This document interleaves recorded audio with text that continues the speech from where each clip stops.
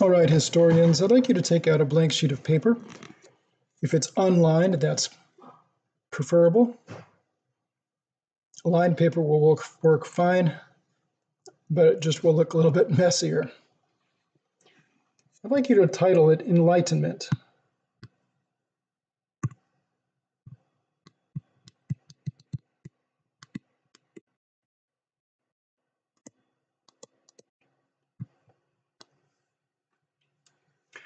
So we're going to take a few minutes to look at the Enlightenment and roots of the Enlightenment. What was the Enlightenment? Well, it was an intellectual movement in Europe.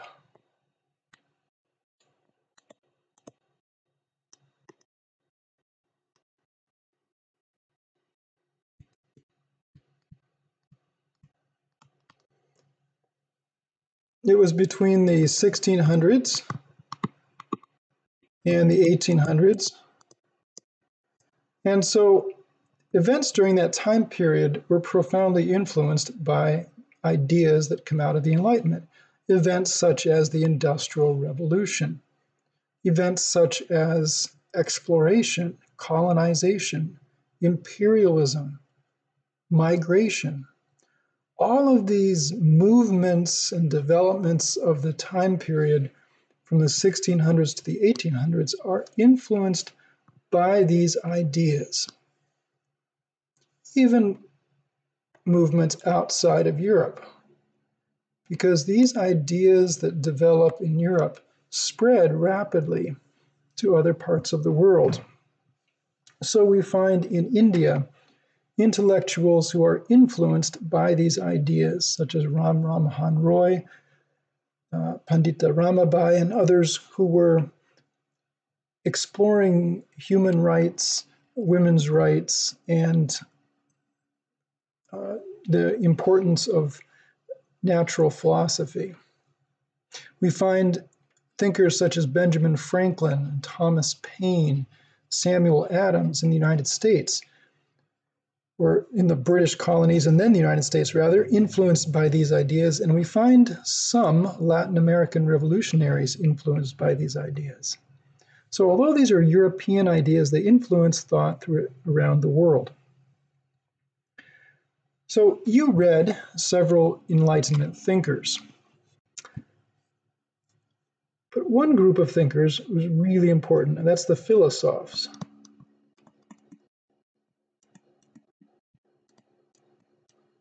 These were the French Enlightenment thinkers, and they were focused on a whole set of ideas. They focused on the importance of reason,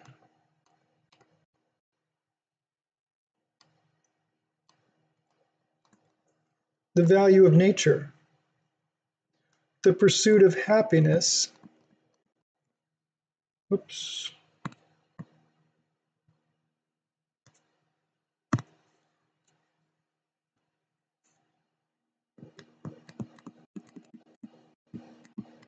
On Earth, the idea that there's progress in humanity, and finally, the importance of the individual and rights. Now, they talked about these rights in different ways, but these were the 5 important ideas of the philosophes, and indeed of all the Enlightenment thinkers. You might see those again on a quiz, the 5 underlying ideas of the Enlightenment theorists. But the Enlightenment is kind of a grand name for this period. It has this sense of, wow, we're somehow better than everybody else. We're somehow something special here. And that's a little bit dangerous to say when we're talking about Europe during this time period, because Europeans in general had a higher opinion of themselves than other people. Now, that wasn't true for all Europeans, but when we talk about the Enlightenment, that title for this movement of thought comes from a very Eurocentric way of thinking. So although you must know this term and you must use it as I'm teaching you, I want you to keep in the back of your mind that this term itself has a Eurocentric bias to it.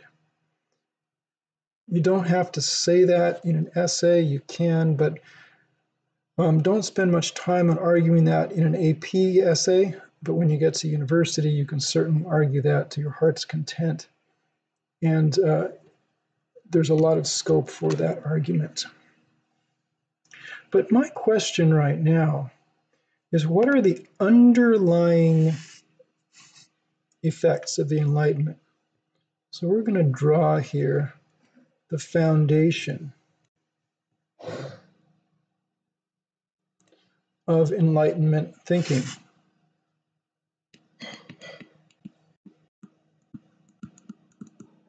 Foundation of Enlightenment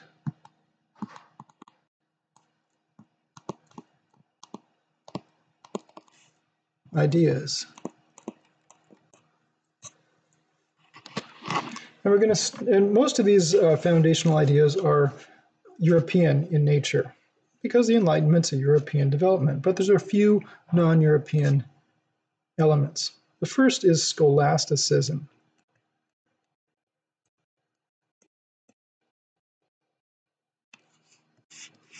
Scholasticism refers to an intellectual movement in the 1200s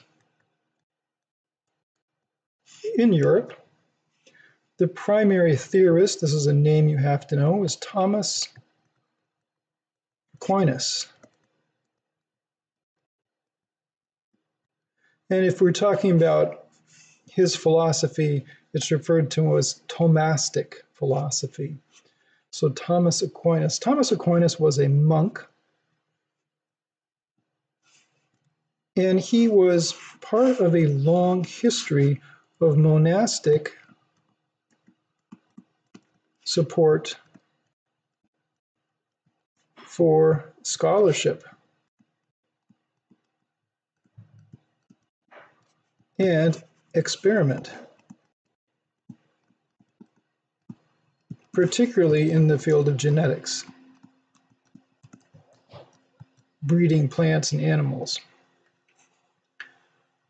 So the monasteries, if you're not sure what a monastery is, look that up. The monasteries were places of learning and places where individuals could set aside, not could, but were required to set aside time to think and to write. And Aquinas was one of these individuals. Aquinas wrote a book, and you should write this down, the Summa, S-U-M-M-A, Theologica. It's in Latin.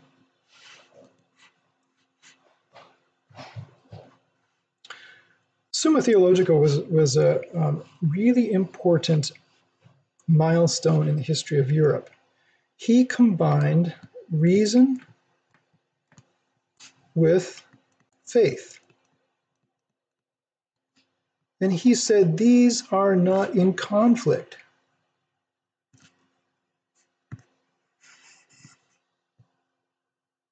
Reason and faith are not in conflict, he said.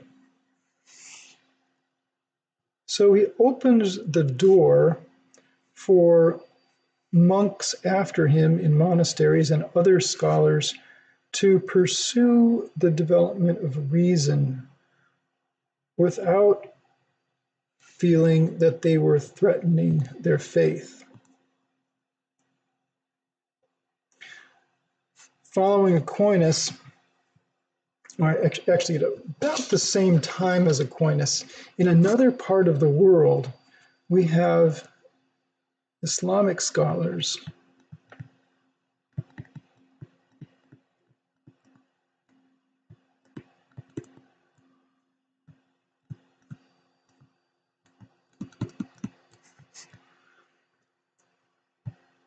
In Cordova, that's in Spain, until they were pushed out of Spain. And then in Baghdad in what was called the House of Wisdom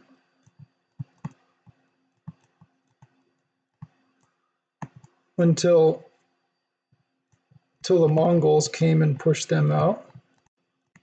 The Mongols didn't just push them out, they destroyed the House of Wisdom. The House of Wisdom is actually a building, and it was a place where scholars were intentionally gathered together.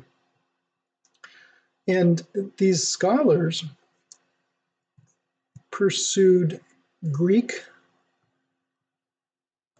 and Indian and Arabic ideas.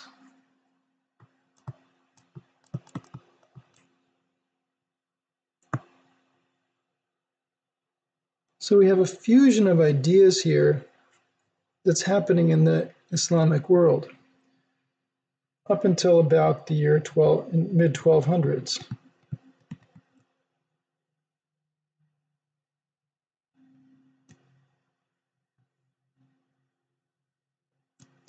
And this scholarship gradually gets passed on into Europe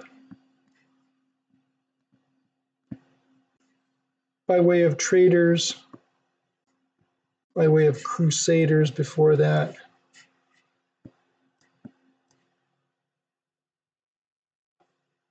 And one of the most important concepts here is the concept of the Arabic numerals.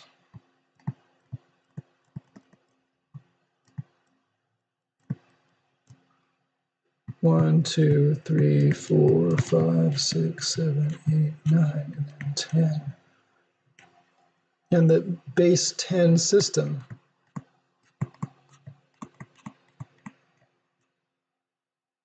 Now, before about 1200 and the Italian philosopher mathematician named Fibonacci, the Roman numeral system was used in Europe. Well, that slows things down tremendously. But after we have the introduction of the Arabic numeral system, we have an explosion of math and science. And we have what is called the scientific revolution.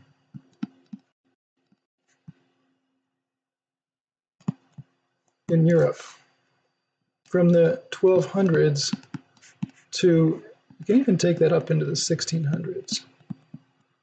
Now, different books will give different dates to this. But we have the development of more sophisticated math and science. We have Descartes, who develops the Cartesian system, which is the XY graphs, and other things as well. We have Kepler and Galileo and Copernicus, not in that order. It's Copernicus, then Kepler, then Galileo. All using mathematics and observation. So we have here the development of observation.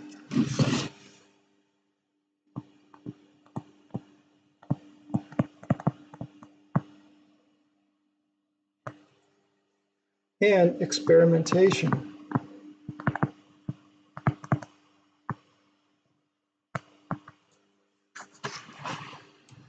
So we have the combining of reason and faith with Thomas Aquinas. Then we have the development of observation and experimentation. And then what comes next is really important, but it's often overlooked. We have something called the Reformation.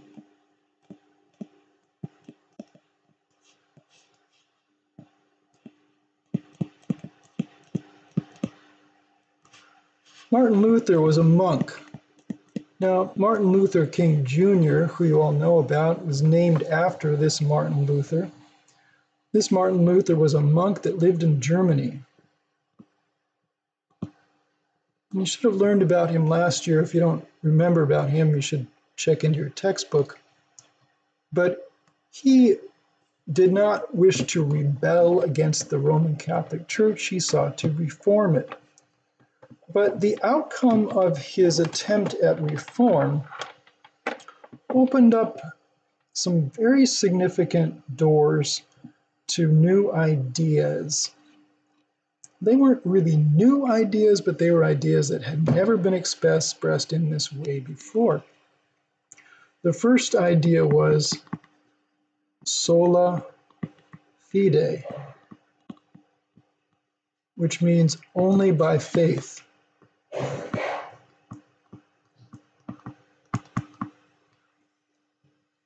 So Martin Luther said it's only by faith that a person is forgiven.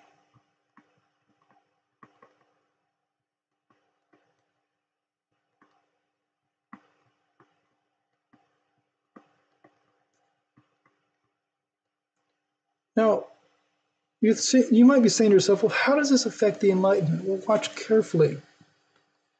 He also said sola scriptura.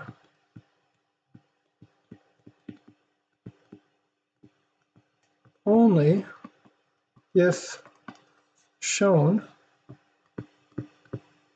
true in the Bible, not by religious teachers alone.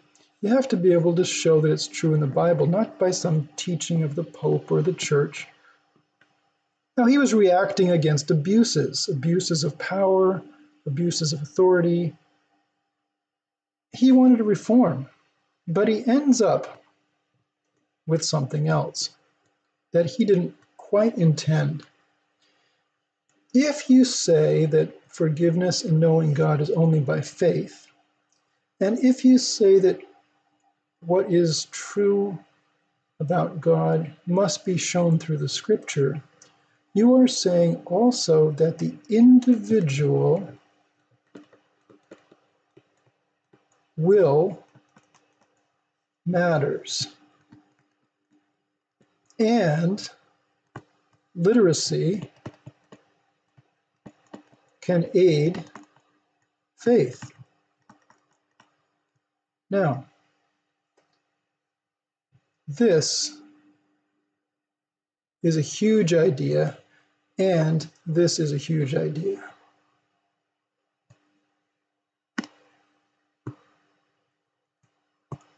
If the individual will matters and literacy aids faith, you've got something really powerful happening here. You've got an emphasis on the individual over institutions. So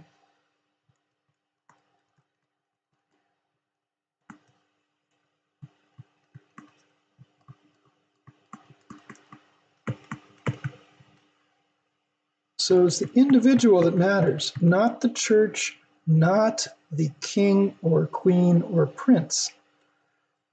So we've got these foundational ideas with which the Enlightenment would never have happened. We've got the combining of reason and faith and the development of math and science sponsored by the monasteries and by private donors later on. Then we've got observation and experiment that develop as important techniques during this time period as well. And then we have Martin Luther saying that knowledge of God and God's forgiveness is only by faith and only if it can be proven through Scripture.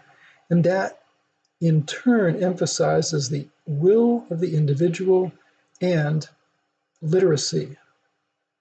Put these all together and you get a strong foundation for the Enlightenment. A very strong foundation here.